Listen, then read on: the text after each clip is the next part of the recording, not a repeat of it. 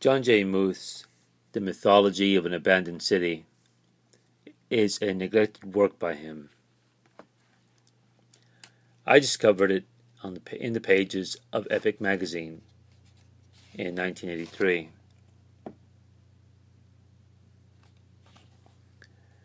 Epic was a much lighter heavy metal publication with mostly science fiction and fantasy stories. I enjoyed both very much. And when I saw this story by Muth, I was quite taken. I won't describe too much about this story. I think the images are quite stark and quite beautiful. Over the decades, I've gone back to this story.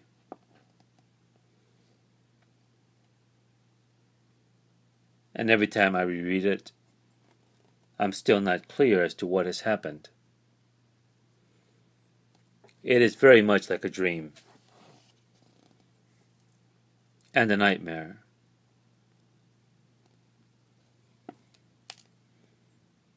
I say a dream because many of the images are quite beautiful, and nightmares are not supposed to be beautiful.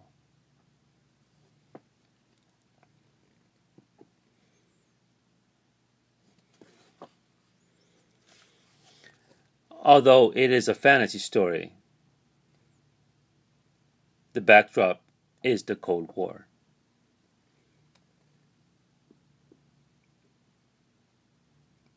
And one thinks of Berlin, Germany,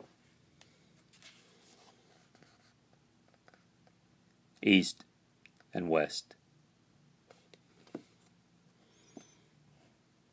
And you think of the films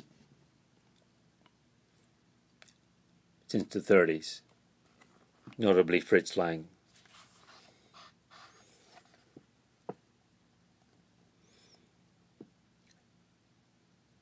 You may notice the actor, the protagonist, who looks like the actor, Anthony Hopkins.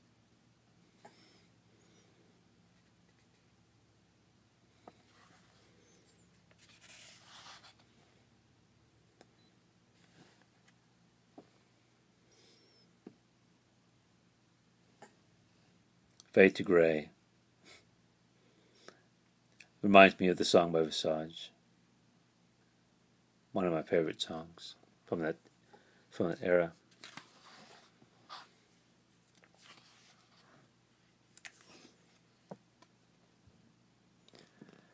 The story reminds me of the Greek mythological story of Orpheus and Eurydice.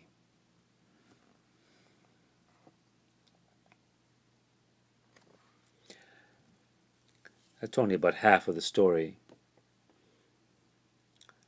When I discovered that it was a trade, I picked it up.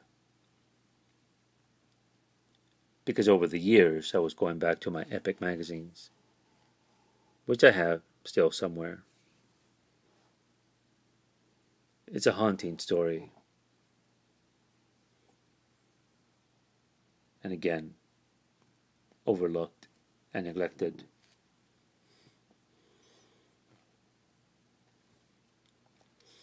Around the same time, I was reading another story,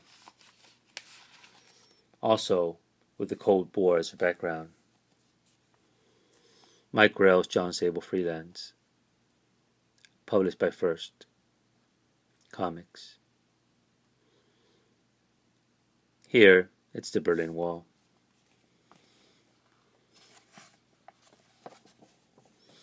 John Sable is a man for hire, but his day job is an author of children's stories.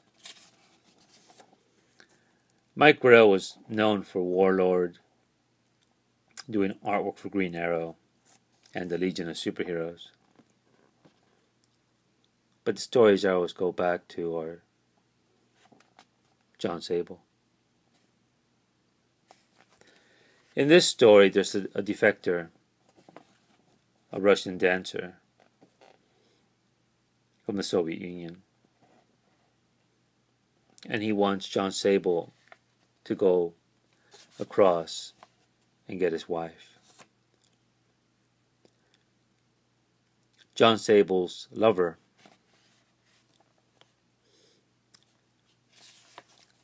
questions Sable's reason for doing it, which is money.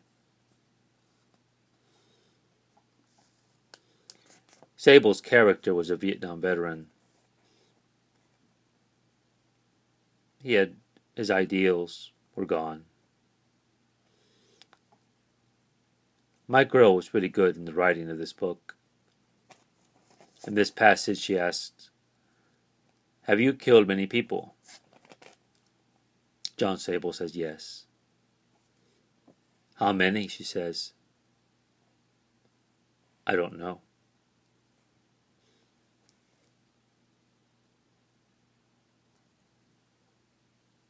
"That's a lot," she says. Grell was very cinematic in this story.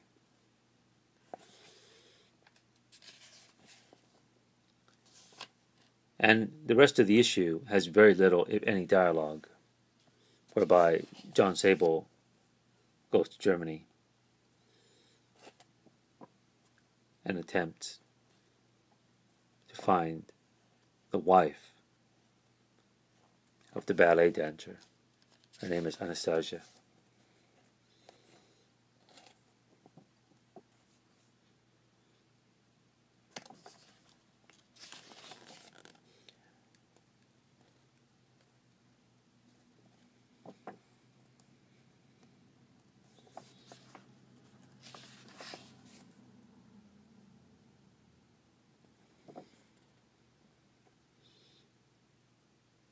Again, this is also a work by Grell that I think is often overlooked.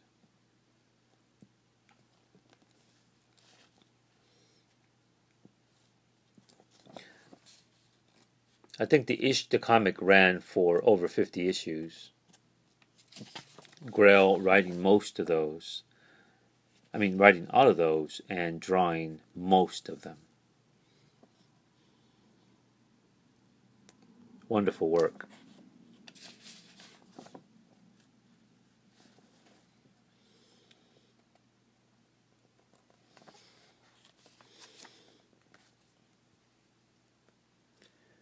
And again, the backdrop is the Cold War. In both of these stories, one, utter fantasy, the other one, adventure and reality, but both grounded in reality.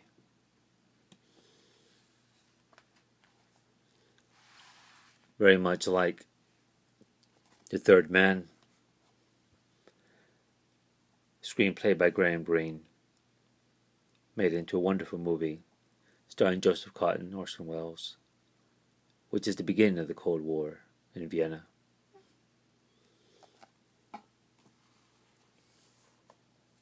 And then Jean Le Carré's The Spy Who Came In From the Cold, which was also made into a movie starring Richard Burton and Claire Bloom.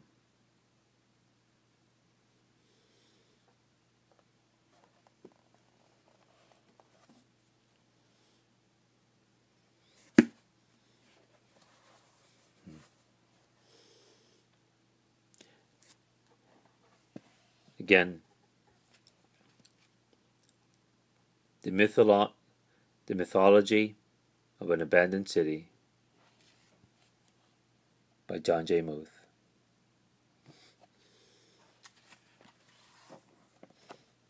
John Sable Freelance, issue 14 by Mike Grell.